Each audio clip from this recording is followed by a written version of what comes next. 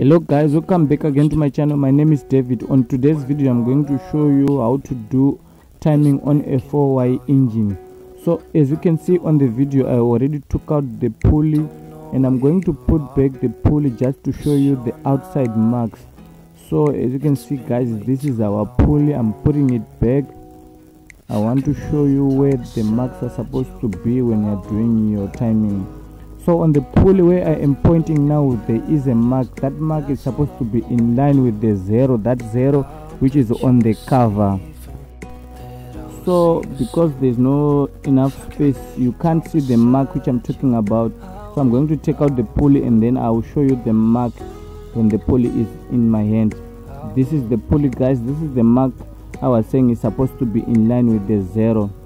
So on this car it was making noise on the chain side, so we're going to remove the chain and then put new chain and then new tensioner. So as you can see on the video, the chain is loose. So even on the chain there is two marks. There is that one and then the other one is on top and that one. So those are our two marks on the chain. That's where they are supposed to be when you are done with the timing.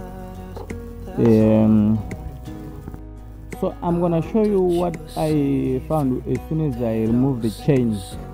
So this car, as I told you that it was making noise. By the time I removed the chain, I found that it was scratching on the cover. As you can see there on the video, it was scratching.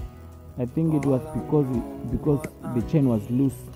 So it was making noise and then it was scratching there also, but luckily it didn't damage anything.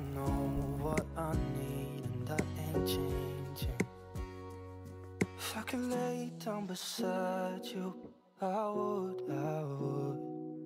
When nothing really matters. So on the camshaft side, if you turn your camshaft, that half moon is supposed to be in line with that mark which I'm pointing now.